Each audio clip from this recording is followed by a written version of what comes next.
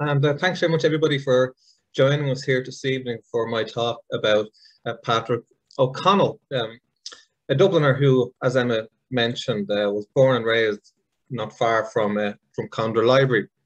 And that's marked now by a commemorative plaque, which you can see here. This plaque was unveiled back on the 5th of June, 2015. So over 6 years now since that plaque was installed by Dublin City Council at number 87 Fitzroy Avenue, which is right in the shadow of Croke Park. And it was unveiled by Patrick O'Connell's grandson, Mike, who travelled over from England, and also the Dublin Central TD, Maureen O'Sullivan. And in attendance on the day, as you can see here, Mike O'Connell, the grandson, is second from the left, and he was joined by several well-known retired footballers, including Steve Archibald and Bertie Auld. And this was the first of what is now, I believe, 36 new Dublin City Council plaques that have been installed in the last 6 years. Those circular plaques with the aluminium cap and the Dublin City Council logo at the bottom. So the first one of this new series of plaques was one honouring Patrick O'Connell.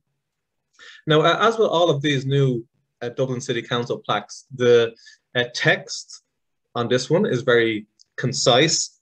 It simply says in English and Irish that Patrick O'Connell was a footballer and a manager who lived at Fitzroy Avenue, was born in 1887 and died in 1959. So very, very brief and to the point text, and that's done on purpose to avoid them being too cluttered.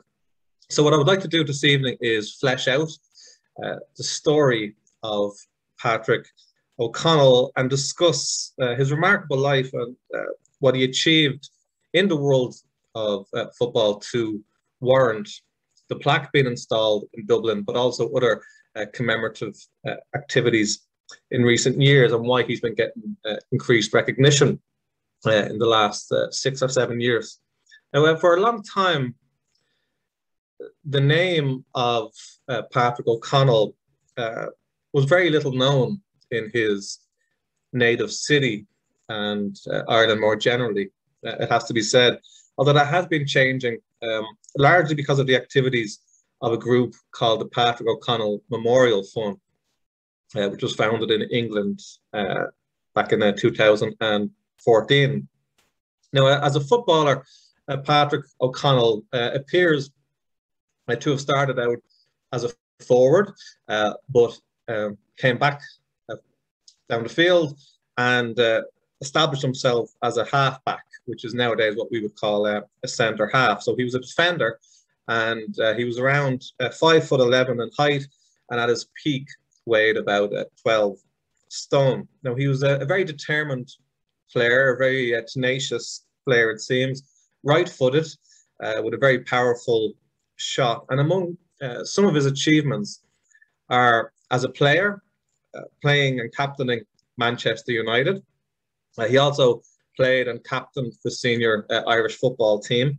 And as a manager, he had the distinction of winning La Liga championship in Spain, the Spanish First Division championship, and also managing Barcelona football club during the Spanish Civil War, a pivotal era in the club's history. So a pretty remarkable life for a Dubliner who was, in terms of his personality, said to be polite, charming at times, charismatic, but he also had a little bit of a double life, as we shall see.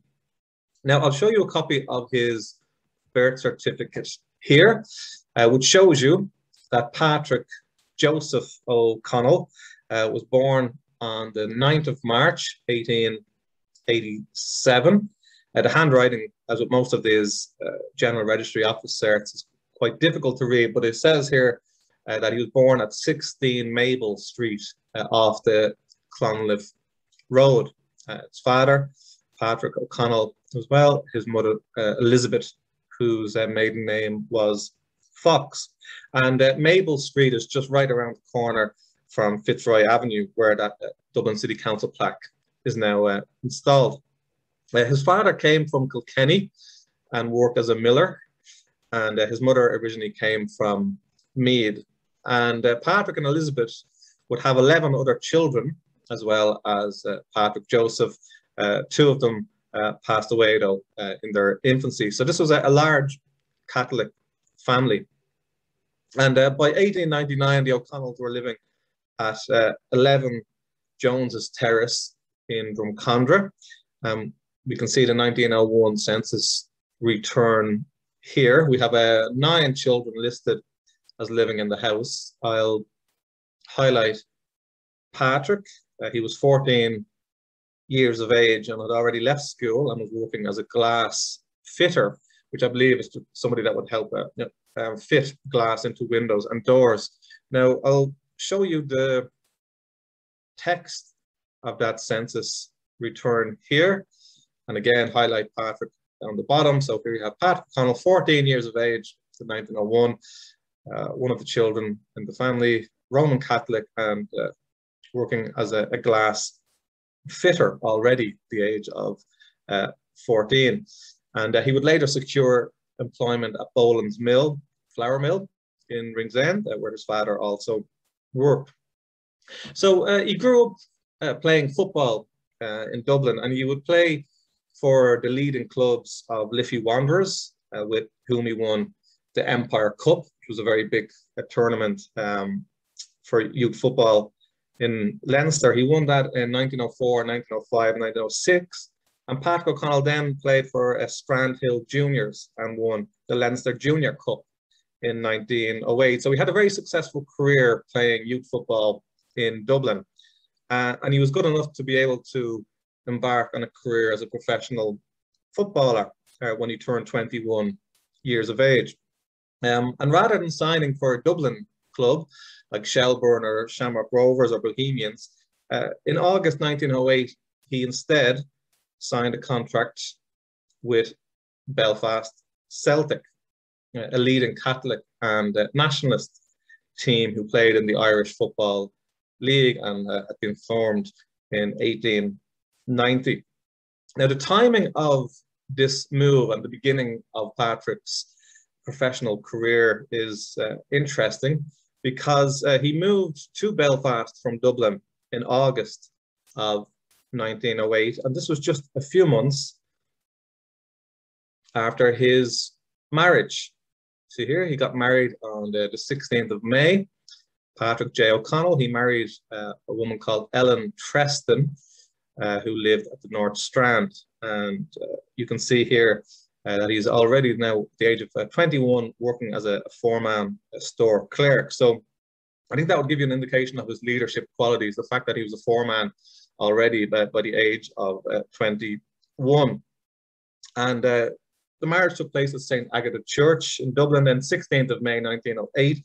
And just under 5 months later, after his marriage in Dublin and moving to Belfast, Patrick and Ellen celebrated the first of their 4 children being born, Patrick O'Connell Jr., so born on the 14th of October 1908. So perhaps, considering how conservative Ireland was at that time, perhaps it was personal reasons as well as professional which dictated him moving to Belfast after turning 21 to begin his professional career. He spent just 1 year in Belfast, and then he crossed the Irish Sea 1 year later in August of 1909 after securing a contract with Sheffield Wednesday. You can see a photograph here of the first team squad for the 1909-1910 season. And Sheffield Wednesday at the time were a leading club in the English First Division. So this was a great opportunity for Patrick when he left for England. But he spent a few seasons with Sheffield Wednesday and was never really able to establish himself in the first team, as seen by the fact that he only made 21 appearances. And sometimes he would have to earn elsewhere by working in a local factory, which was owned by a businessman who supported Sheffield Wednesday and indeed seemed to have actually been one of the club's founders. And O'Connell then circled in red, standing in the back as one of the taller players. And at this time in his life, he did not always wear a hat to hide his baldness. He still had a full head of hair at this time in his life. And it was during his time with Sheffield Wednesday that O'Connell succeeded in gaining the first of his 6 international caps for the Irish senior team, although it was with the next club that he played for in England that he would enjoy more success and establish himself as an Irish international. And this was Hull City, who he joined in May 1912. Hull City were playing in the 2nd division, so he dropped down a division, joined Hull for £350, and established himself in the first team and enjoyed lots of success playing for the Tigers. He had more success playing for the Tigers of Hull City than the Owls of Sheffield Wednesday. And he gained a taste for travel as well by going to Norway and Belgium on pre-season trips with Hull in 1912 and 1913. Now here we can see a couple of photographs of O'Connell in his Hull City colours, as it were, although they're black and white photos, obviously, but Hull City's famous black and gold striped jerseys. We can also see a 1912 cartoon there at the centre, suggesting that he might have been somewhat of a stylish player, despite playing in defence. And in the photograph on the right, where he's seating, you can see that he's wearing one of his Irish international caps, because during this time, and indeed for a long time afterwards, when a player would play for the country, they would actually get cap. You always hear about players gaining so many caps for the country. But back during this era, international caps were very hard to come by. So it was a great honour to play for your country, and you would receive a cap in acknowledgement of being chosen to represent your nation. Now, while he was a Hull City player, Patrick O'Connell started all 3 of Ireland's International Association Championship matches, is what they were called. This was an international tournament that would later become known as the Home Championship. So you would have Ireland, Scotland, England, and Wales, and they would play each other every year. So you would play 3 matches in this tournament that happened every year. And it was in 1914 that Ireland made history by upsetting the odds and winning this tournament outright for the only time in the history of the now defunct competition, and it had been running for 3 decades. Ireland had previously managed to share victory on one occasion with England and Scotland. That was in 1903, but otherwise they had a dreadful record in this tournament, so they would not have been expected to finish top in 1914. Interestingly, after Ireland became the Republic of Ireland and left and was replaced by Northern Ireland went on to win it a couple of times. But O'Connell had success then with Ireland in 1914. We'll zoom in on him here. It was a great achievement, one of the greatest achievements of his career. He played in all 3 games, and this was before partition. So at the time, players all over Ireland were able to turn out for the international team. And the FAI, or Football Association of Ireland, had not been founded. So we can see here one of the lineups, O'Connell circled in the back. And at the time, they were representing the Irish Football Association, which was based in Belfast, and that logo is almost identical now to the Northern Ireland logo. So Ireland played 3 games in this tournament, and on the 19th of January, they travelled to Wrexham and managed to defeat Wales by 2-1. Both goals were scored by Sheffield United's William Gillespie, who was from Donegal and had previously played for Linfield Football Club. And then the following month, on Valentine's Day, a remarkable victory for Ireland because they hammered England 3-0 at Middlesbrough's Ayresome Park. Ireland won 3-0. Patrick O'Connell captained the side on this occasion. We have Gillespie getting another goal, and also Liverpool's William Lacey, who used to play for Shelbourne in Dublin, also getting on the score sheet. And there you can see the two players who got the goals in that remarkable victory against England. And that meant that in the final game, Ireland just had to avoid defeat against Scotland to ensure victory in the tournament. And on the 14th of March, before a huge crowd at Windsor Park, they secured a 1-1 draw against Scotland, which ensured that they won the championship. And it was during this match, which was played in dreadful conditions, that Patrick O'Connell suffered a very serious arm injury. But he carried on playing. He came out for the second half despite having a break in his arm because he didn't want Ireland to go down to 9 men. This was an era when there was no substitutions. So he really showed his toughness and commitment to the cause. And this was a wonderful victory for Ireland to win this international tournament. But unfortunately, because of the outbreak of the First World War, shortly afterwards, in August 1914, there would be no international association tournament for 5 years. So Ireland were not able to defend their championship for 5 years. And this would not be the last time that war would have a negative impact on Patrick O'Connell's footballing career. Here's the team, incidentally, that lined out against Wales in the first match, January 1914. I'll zoom in on O'Connell standing at the back. And then the next month, we have the team that turned out on Valentine's Day to play against England in Middlesbrough. I'm not sure who the guy is in the suit lying down in front of the team, but I can tell you that this is Patrick O'Connell standing at the back again with his arms folded. And then finally, the match played at Windsor Park in Belfast against Scotland in March 1914. And again, standing in the back row with his arms folded is Patrick O'Connell. And so much did Patrick O'Connell impress during his time with Hull City in the English second division, and particularly playing for Ireland in this tournament in 1914, that he secured himself a big move. And he was signed in May of 1914 by Manchester United for an almost record fee of £1,000, which had to be paid in installments.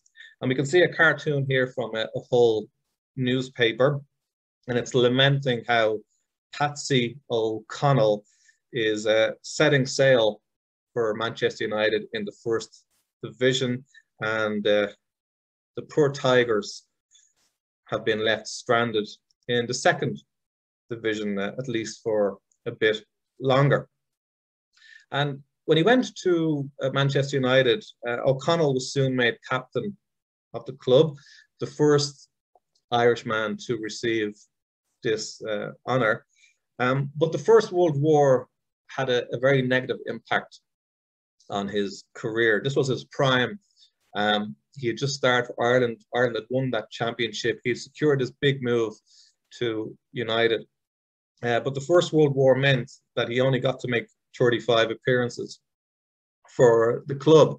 And because of relaxed registration rules during the war, he also turned out occasionally for the likes of Rochdale United and Chesterfield United during this period. And he also worked in a munitions factory. Here we can see a photograph there on the right of the United first team squad for 1914-15, and I'll zoom in so we get to see O'Connell. And then in the photograph on the right, you can see him competing in an aerial duel there while playing for United. Now, he was evidently a bit of an aggressive player, almost like the Irish stereotype, at least in this 1914 Manchester newspaper cartoon. It was claimed that he only played to the best of his ability when he was a wee bit angry, although I don't believe he ever actually resorted to sending opposition players fleeing and seeing stars by swinging a bench, marauding around the field. But he was, however, implicated in a match-fixing scandal in April of 1915. So not long after he joined the club, and this is a pretty notorious game in English footballing history. It was played at Old Trafford the 2nd of April, and United secured victory. They won against their rivals Liverpool 2-0. And this was towards the end of the season, and that helped United stay up in the first division by just the 1 point. It's been a difficult season for them. And although he was interviewed afterwards because of all the rumours abounding about players fixing the outcome of the match, he was interviewed afterwards. And although he missed with a farcically bad penalty kick, he was not the normal penalty kick taker, but insisted on taking a penalty kick that was said in one match report to have come closer to hitting the corner flag than the goal. He managed to escape any punishment, although 7 other players who played that day would not be so lucky and receive lifetime bans, although most of these lifetime bans were overturned due most likely to the players concerned joining the British Army and going off to fight in the First World War. And it's worth making the point that there would have been a real strong incentive for footballers to fix a match during this time, because with the war, it was felt that the footballing seasons were going to be suspended indefinitely, which would interrupt the livelihoods of the players. And with the war happening, their lives would also be put at risk. So this was 1915. So there, ignore that 2015 on the screen. This is 2nd of April 1915. He managed to escape any punishment for this match-fixing scandal. So the war ended finally in November of 1918. And not long afterwards, as his career was winding down, Patrick O'Connell, shortly after making his final appearance, joined the Scottish team of Dumbarton in August 1919. He spent 1 season with Dumbarton in Scotland, fairly uneventful, and he did some work in the local shipyard as well. But he did gain some coaching experience when he was up in Scotland, and then he returned to England to play for Ashington FC, playing in Northumberland. This is a mining town where Bobby and Jack Charlton will be born. And he became their player manager in 1921. But then, in 1922, he suddenly decided to embark on a coaching career in Spain. And he abandoned his wife and their 4 young children. They had 4 children now. Patrick had been joined by Nancy, Ellen, and Daniel. And they were living in Manchester, where they had remained living for the previous few years. So he left behind his wife and their 4 children in Manchester, and in 1922 emigrated to Spain. And the first that his family knew about his whereabouts was apparently when he sent home some pesetas from Spain in November of 1922. And the wife would continue to receive money in the post from Spain for 18 months before that stopped. When he was in Spain, Patrick O'Connell, from 1922 to 1929, he coached the team of Real Racing Club de Santander. Most people just refer to them as Racing or Santander. And this was situated on north coast Spain, close to Bilbao. And when he was managing this team, the north of Spain, O'Connell won 7 regional trophies, and he was in charge when Santander were invited to become one of the 10 founding members of La Liga, the new Spanish First Division, in 1929. But he then left to manage a nearby team called Oviedo for 2 seasons, and then he moved south to Seville, the city of Seville, to manage Betis Balompié, they were called at the time.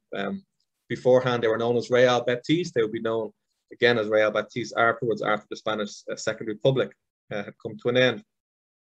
And it was while he managed Real Betis that he achieved his greatest honor because he led them to victory, their one and only victory when they won La Liga championship in 1935, and then went on to manage Barcelona, which was a long-held ambition of O'Connell's. So I'll just show you very quickly on maps how he travelled around as a footballer. First, joining Belfast Celtic, 1908. The following year, over to Sheffield, playing for Sheffield Wednesday. Then Hull City a few years later, 1912, and then a couple of years later, Manchester United. And then after the war, playing for Dumbarton in Scotland and Ashington in Northern England. And then becoming the coach of Santander there in the north of Spain, Oviedo, afterwards slightly to the west, before going down to the beautiful city of Seville to manage Real Betis. And then after his success there, taking up the reins at Barcelona. So when he left England and left his wife and children in Manchester, he would end up getting married again in Spain. He would end up committing bigamy. And 12 years later, 1934. And what's remarkable is in 1934, when he was the manager of Betis, O'Connell married a woman from Ireland who had the same name, Ellen. The second wife's name was Ellen O'Callaghan, and he called her Ellie to differentiate her from his first wife. And the second wife was seemingly completely unaware of the fact that he had been married and had 4 children. And he wrote a letter to his brother Larry, who had moved to London after deciding to get married a second time. And in this letter, he was very pragmatic. He simply wrote to his brother and said, "I have met a woman called Ellie. She is Irish and she lives here in Spain, working as a nanny.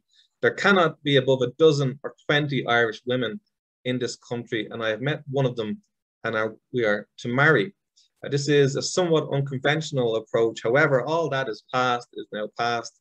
It was a different life in a different country, and what is past is finished. Ellen, the Ellen of Den, was part of the passions of youth. She and I were ill-matched. We two touched briefly, intertwined and separated. We will never meet again in this life. My children were cared for as much as was possible. Given the distance and my resources, I did my best.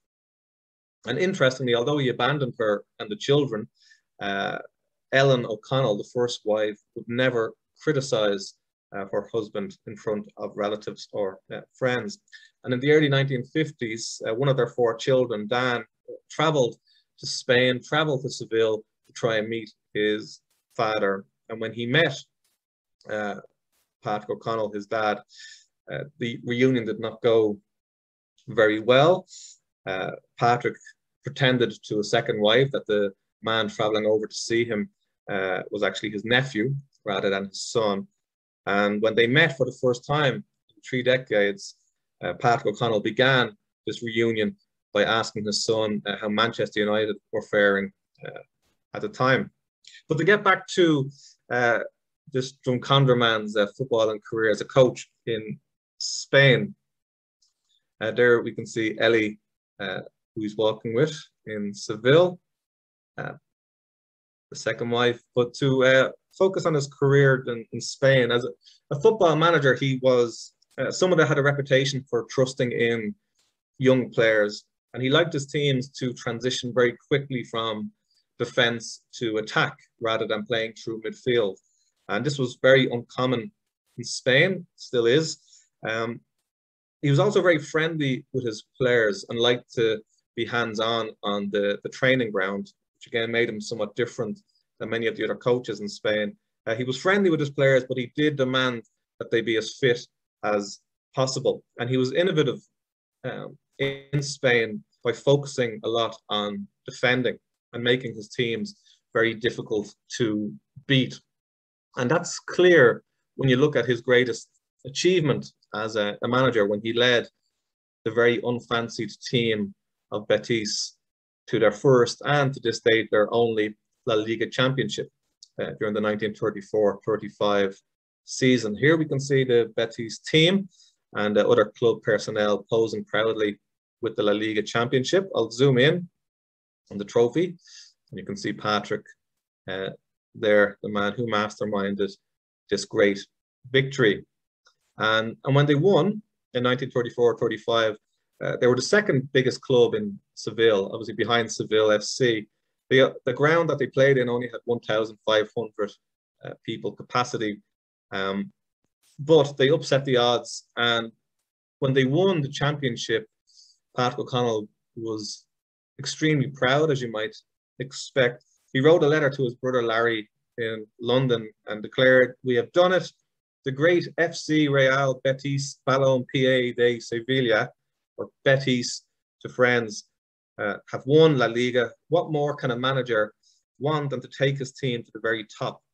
Every man of them deserved it. It was a great moment of triumph, a singular event.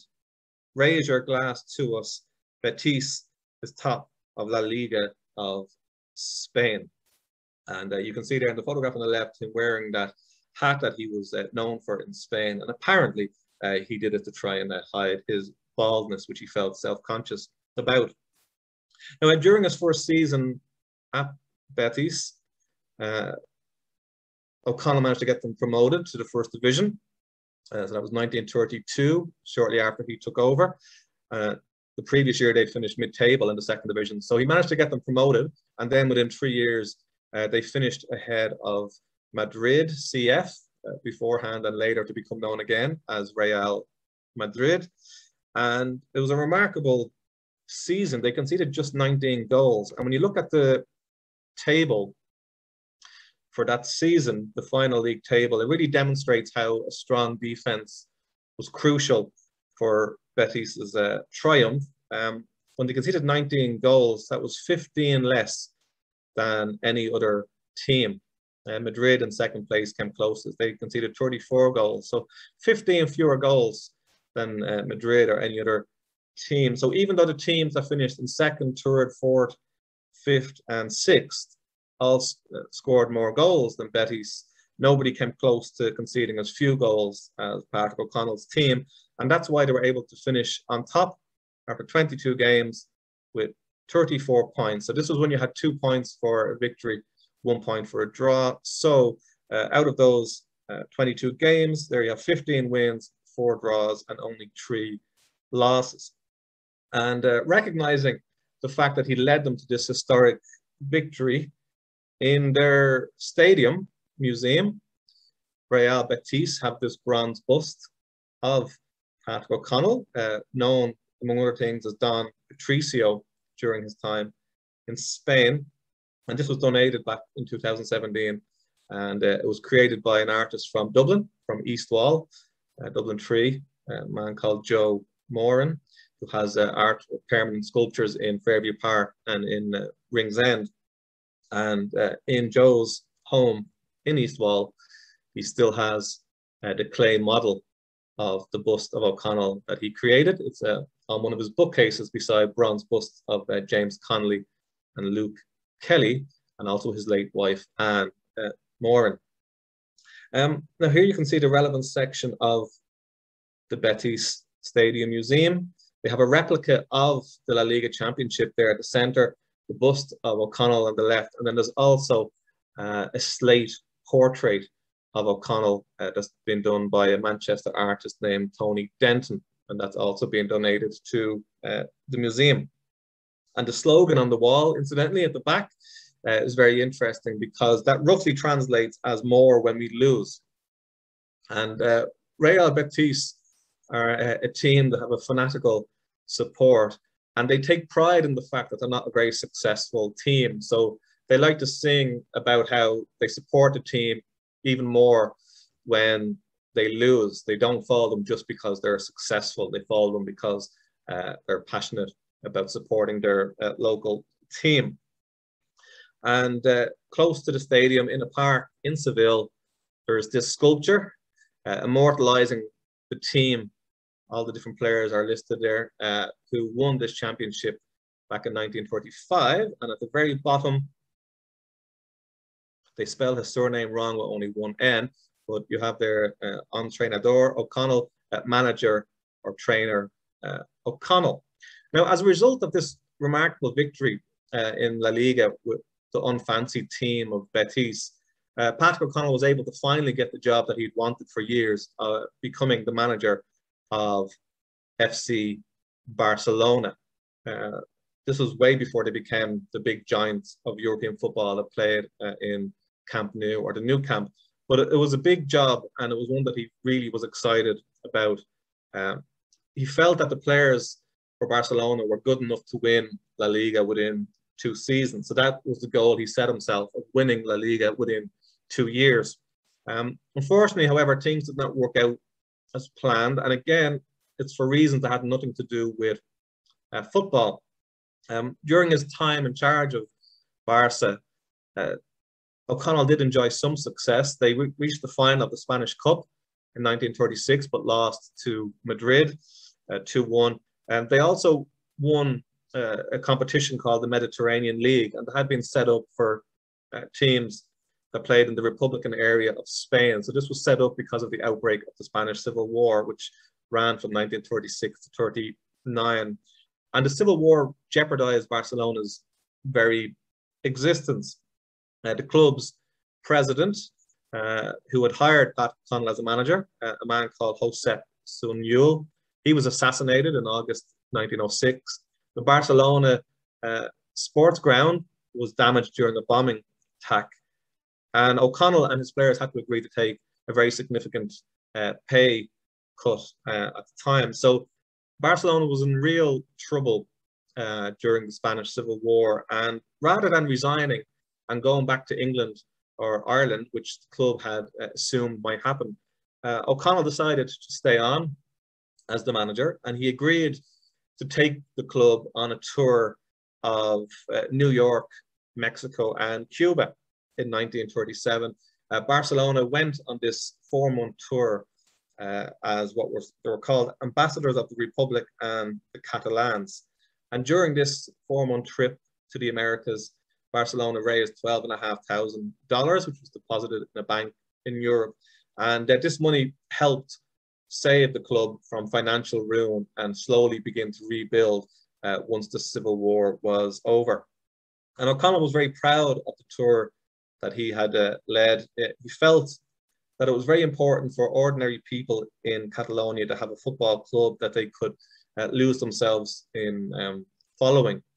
He wrote to his brother that they can continue to lose themselves in escapism. The great FC Barcelona will fight another day. And it's a story, this tour of the Americas in 1937 from May to October. Yeah, it's a story that really exemplifies the notion of Barcelona being more than just a football club, més que un club. And it was this achievement of Patrick O'Connell helping to rescue the club from financial ruin during the Spanish Civil War, which has inspired the title of this book you can see here, written by Sue O'Connell. She's the wife of Patrick's grandson, Mike, and they both were there for the plaque unveiling in Drumcondra. We saw at the beginning of the presentation, we saw a photograph of Sue's husband, Mike, there. And this was published back in 2016, and the title chosen was The Man Who Saved FC Barcelona. Here we can see the Barcelona traveling party in 1937, and most of these the players anyway would stay on either in America or South America or in Europe and not travel back to Catalonia. I'll zoom in on O'Connell here, and you can also see a Mexican newspaper extract from 1937. And although he was only 50 years of age, O'Connell was described as un viejo lobo del fútbol, an old footballing wolf. I'm sure they meant it as a compliment. So O'Connell may have enjoyed more success with Betis winning that La Liga championship. But when you play an important role in helping to save a football club that has gone on to become one of the biggest football clubs in the world, it's inevitable that he's become in some way better known for his spell in charge of Barca during the Spanish Civil War and the remarkable success he had with Betis in the few years previously. And incidentally, when he left Europe to go on that 4-month tour, his second wife was pregnant at the time, but she would lose the baby while he was overseas, and he did not learn about her miscarriage until they reunited in London a couple of years later. So he was in charge of Barcelona then for a while. Then he would go back to Betis, and then he would even coach their arch rivals, Seville, before returning to the north of Spain, and he managed Santander in the 40s as well, and managed to get them promoted from the third to the second division. And by the early 1950s, he had become viewed as an outdated coach, somewhat old-fashioned, so he had to start working in the early 50s as a footballing scout. Income was a problem. And by 1955, he decided it was time to bid farewell to Spain and move to London. So Pat O'Connell and his second wife decided to go back over to London, and he was very sad. He told his brother that he had assumed that he would stay in the city of Seville for the rest of his life. He loved the city. He loved the lifestyle there. He loved the passion of the people, not just for their football, but also for the way they lived their life.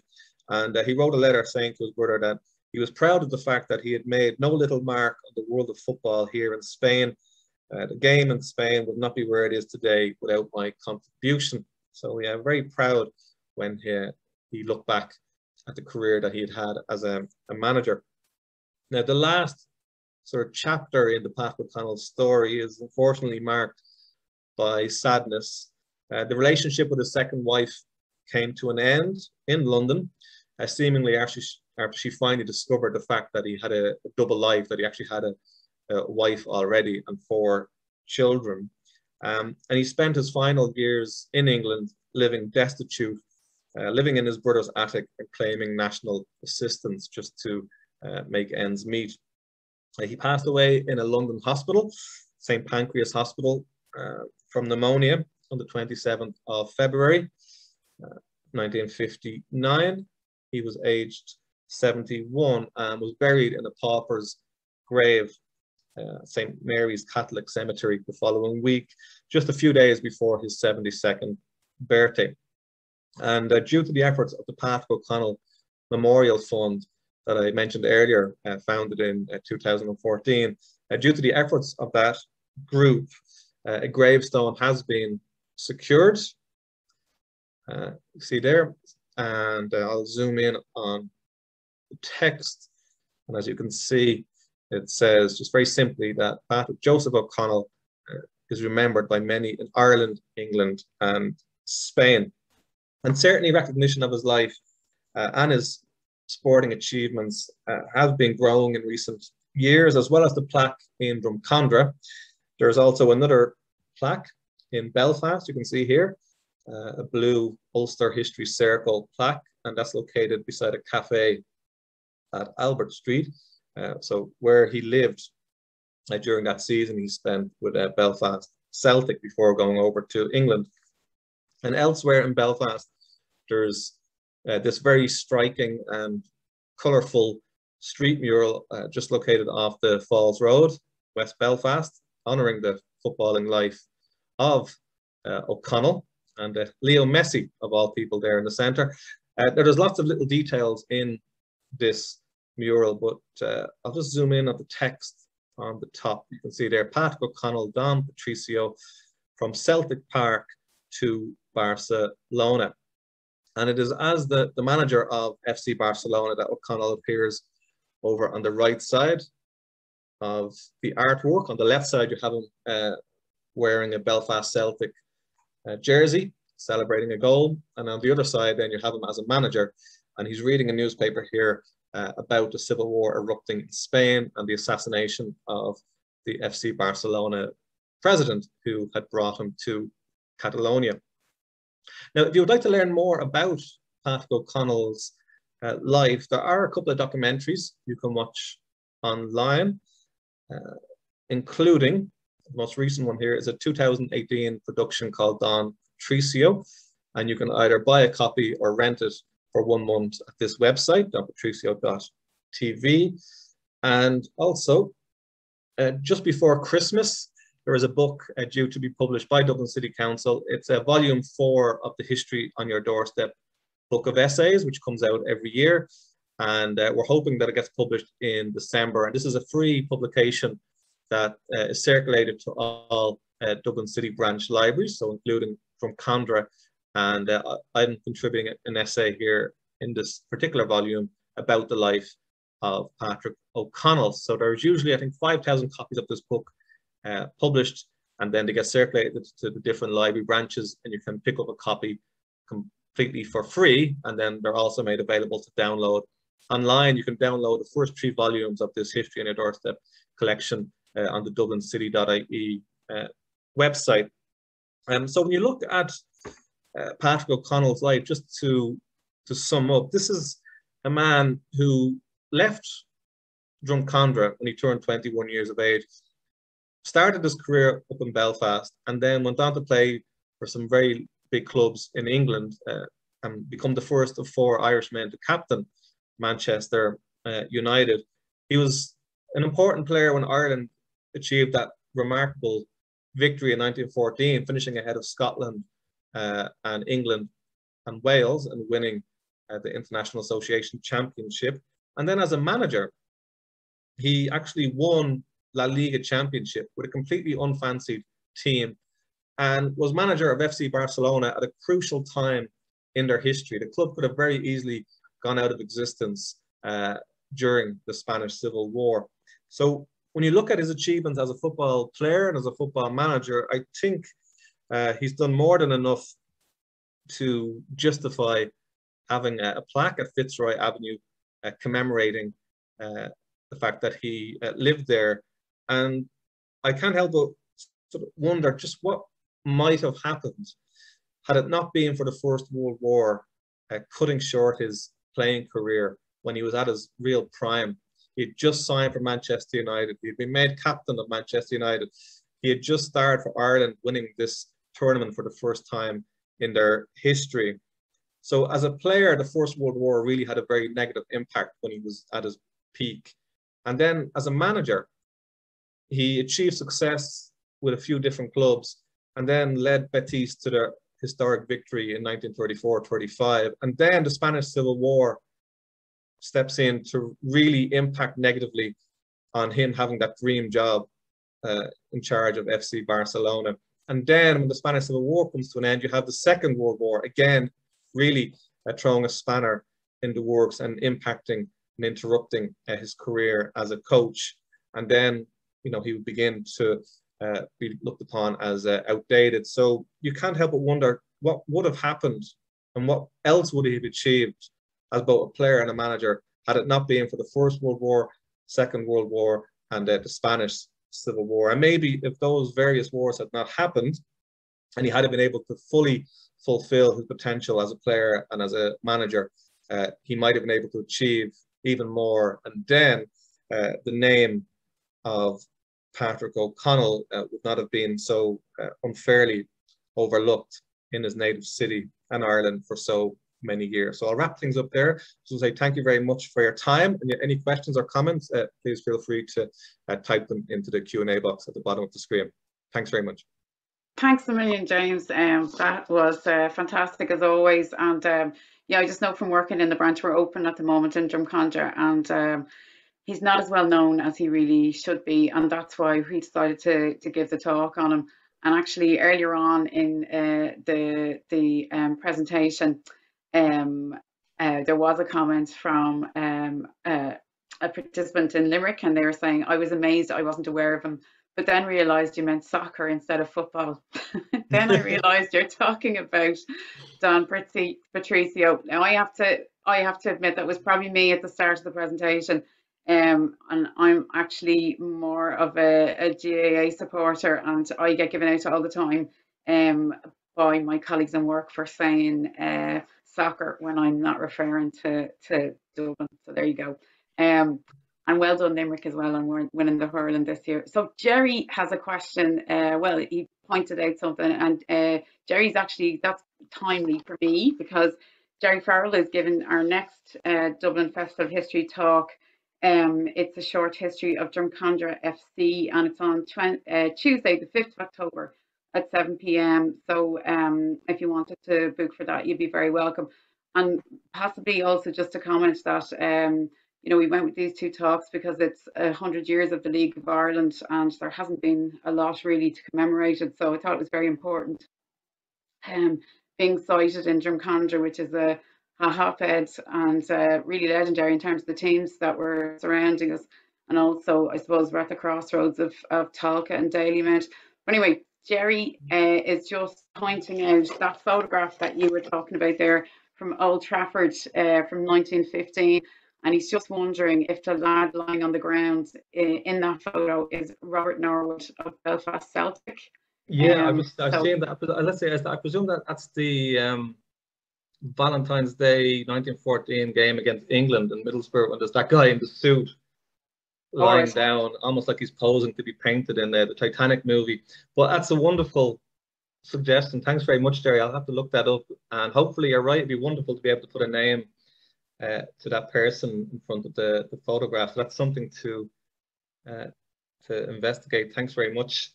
And I see also Visit West Limerick has mentioned about the Celtic Park surviving until 1986 as a greyhound racing ground, and their records are now held as solitude.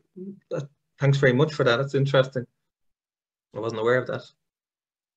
So Sean is wondering, is the Empire Cup available to view from the FAI in Abbottstown? I don't know if you know the answer to that. I'm not sure. I think so, because I know there was, and it's still there, I know there was a display, like a little section of their museum dedicated to Patrick O'Connell, and I believe, I know there was a trophy in it anyway, but because of COVID I wasn't able. That was one of the things I wanted to do, as well as traveling to Seville and go to the Betis Museum, but unfortunately COVID has ruined everything. But I believe that there was an Empire Cup in that Patrick O'Connell cabinet, and there's a paint, like an artwork of it in that Belfast mural in West Belfast by the local artist Danny Devaney. So I can't say for 100%, but I think so would be my answer to that question. Cian is wondering, would you know what county O'Connell's second wife was from? Cork. And actually, they were interested in the idea of moving to Cork or going to the west of Ireland when he retired, but they decided not to. And it was interesting, when one of his letters to his brother, he said, "I fear if we move to Ireland, some people from Manchester will make our lives very difficult."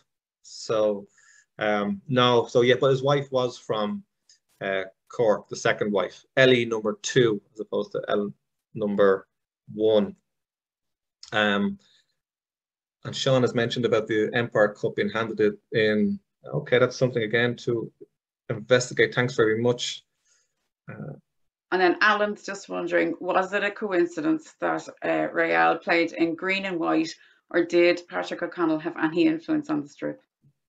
Well, let's say I don't think he had any influence, but there is a suggestion that the reason that they wore those colours was because they were influenced by Glasgow Celtic. Now, again, I'm not 100% sure about this, but I think it's one of those sort of unproven stories. But I know, like, Real Betis played Celtic just recently in the Europa League, an incredible game. Just was it last week that they played? But I know a few years ago they had a sort of presentation before a game between the two clubs, sort of celebrating the fact that there was a historic link. So I believe the colours were influenced by Glasgow Celtic in the same way Belfast Celtic were heavily influenced by their Glasgow counterparts. That's why they also wore the green and white stripes. I see Liam's asking about, did he speak Spanish? No, apparently he didn't have a word of Spanish when he travelled, and he assumed all of Spain was really hot. But when he ended up in Santander to take up the coaching job there, he was surprised to find out that it was freezing. It wasn't until he got to the south of Spain that he really began to enjoy the weather. So yeah, no, he couldn't speak any Spanish, but he managed to pick up enough Spanish to survive and apparently he loved the lifestyle in Spain. He was really happy over there, particularly in Seville. As you can imagine, anybody that's ever been to the city of Seville or Malaga or the south of Spain will know what it's like over there. But apparently he loved the culture. He loved eating out. He loved drinking wine, perhaps too much. He did have a reputation for enjoying a drink, but still being a very good professional who demanded that his teams be as fit as possible. And as I mentioned before, he would get on the training ground and actually take part in training sessions. So he was just somebody that did enjoy a drink, like so many other Irish people. So Stephen is wondering, Stephen says that it's very enjoyable talk. I hope Liffey Wanderers know of their famous son, great club in Ringsend.